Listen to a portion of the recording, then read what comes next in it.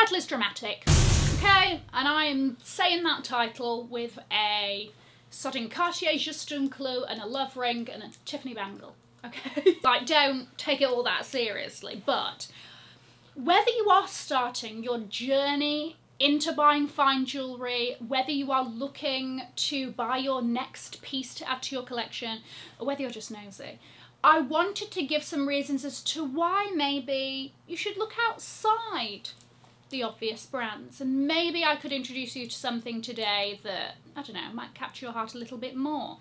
Now, especially Van Cleef and Cartier, the popularity of these brands over the last few years has been undeniable. And these are brands that, they're not new. This is not some like trendy, new, buzzy little brand that's like, oh my gosh, they did this exciting thing and oh, now we're interested in what are they doing over there.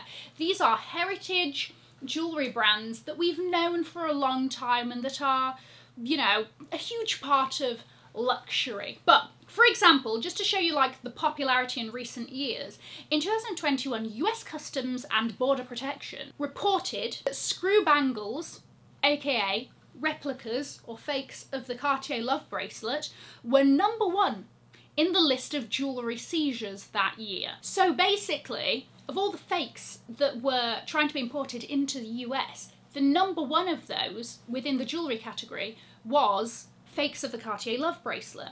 Now, in no particular order after that, there were also Cartier Juste Clou bracelet fakes and the Van Cleef Alhambra motif collection as well being faked. And we know when it comes to fakes, the popularity of the item directly correlates to how many fakes there are of that item. So if it's #1 on that list, I think that we can stand here and say that the Cartier love bracelet and the Van Cleef Alhambra range are incredibly popular. I've seen more Van Cleef content over the last 18 months than I think I've ever seen. And Business of Fashion released an article talking about jewellery's growth since the pandemic, and Cartier and Van Cleef are reporting stellar sales that are still going up, and sales of fine jewellery, of luxury fine jewellery, are forecast to hit $51.3 billion, up 10% from last year.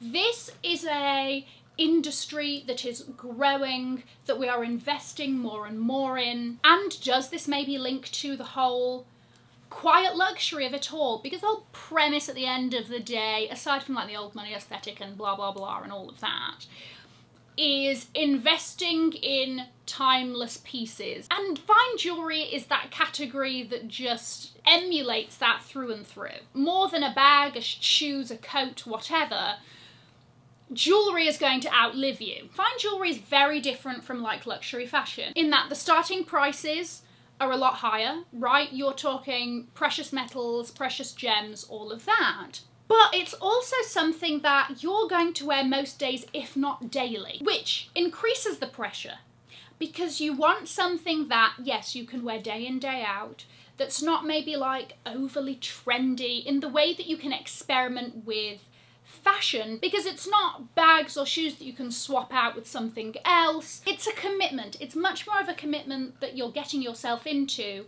when it comes to fine jewellery. Or at least that's how it feels. And so from that perspective, I understand why, if you're going to pay a lot of money, you want to go to trusted brands. You want to go to brands that you've heard of, that you know are able to look up reviews for and find people's experiences, or maybe you know somebody that has one because they're so popular and because they're so well known and because they're so trusted. Hence your Cartier, your Van Cleef, your Tiffany, your Bulgari, all of that. In a similar way too, and this is not true for everybody, but I'm just making generalizations. In a similar way too, when you're buying your first luxury bag, maybe you tend to lean towards something a bit more classic, right?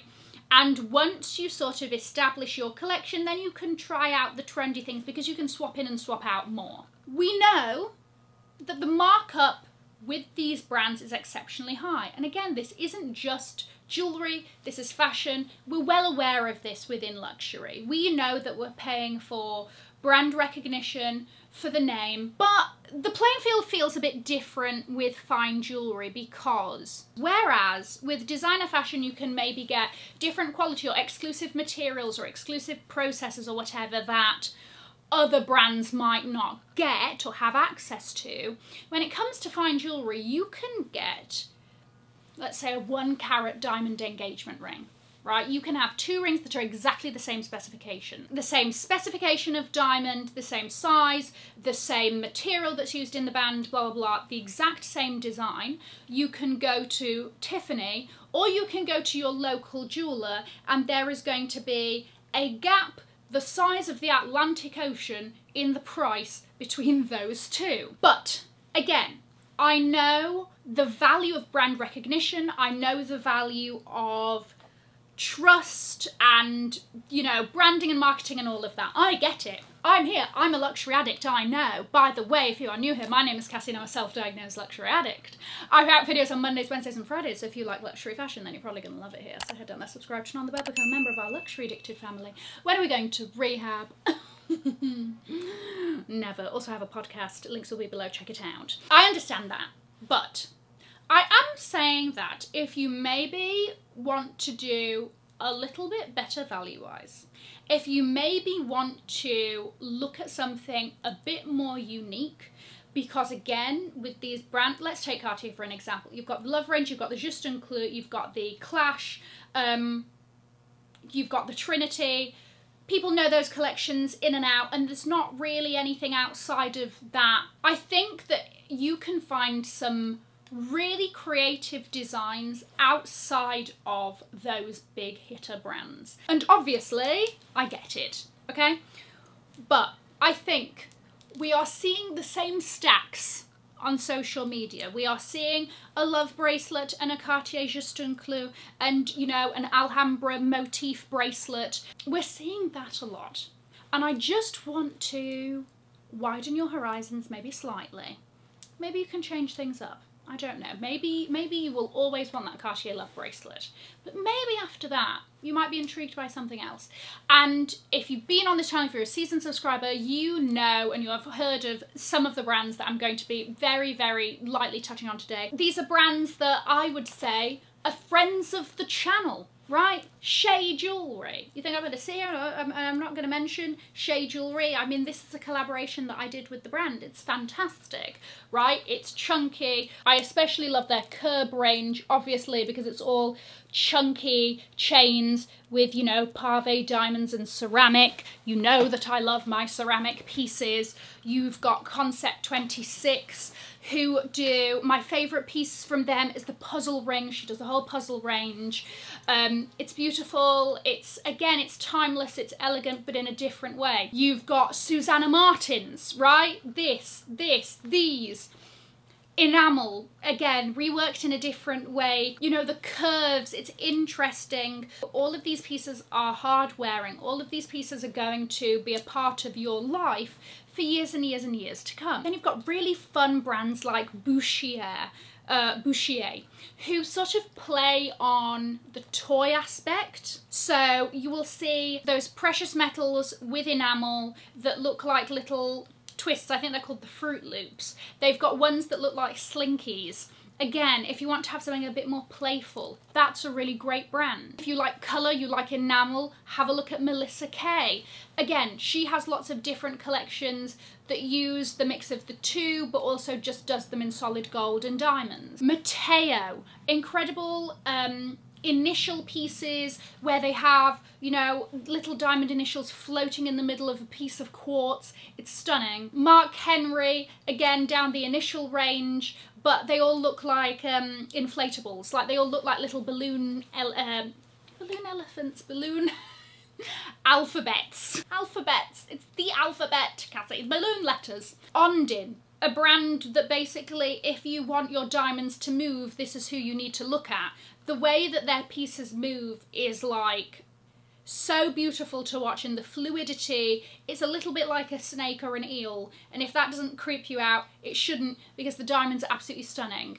Altruist NYC, my favourite piece from them is a pair of earrings that they do where it's a pair of studs, but it's sort of like cuffs into the ear obsessed. These are all brands that, you know, these are small businesses. They're stocked in some places, or maybe they're just stocked on their website, that I think give you better value. You're going to get something that's a bit different, something that somebody will see on your hand and go, oh my gosh, that's really interesting, where did you get that? Maybe they're a little bit more your style, and they're still timeless. They're still going to be heirloom pieces that you can pass down, even if they don't have an LVMH behind them. Now, the other thing with these small businesses is the customer service aspect.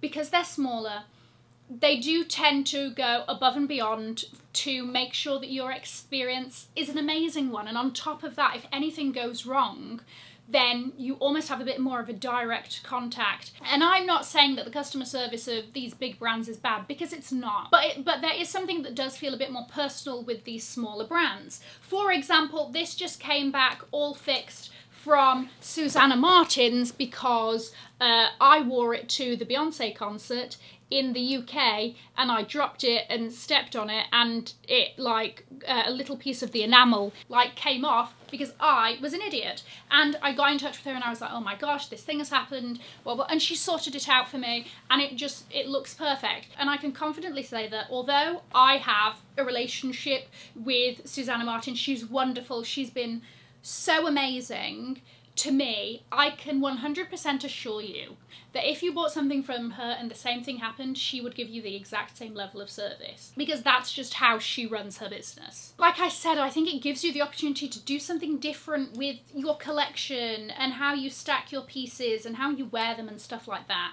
The other thing is you also have businesses that are a bit more sort of on the commercial side. If you don't want something that is so creative, or you're a bit more classic or whatever, you do have businesses like Ring Concierge that have such a huge range of designs that also tend to do a lot of sort of promotions, or like Black Friday sales and things like that, where you can get really great deals. Lest we forget, local jewellers as well. I don't know about sort of where you live and your access to jewellers and things like this, and obviously some places are much better than others.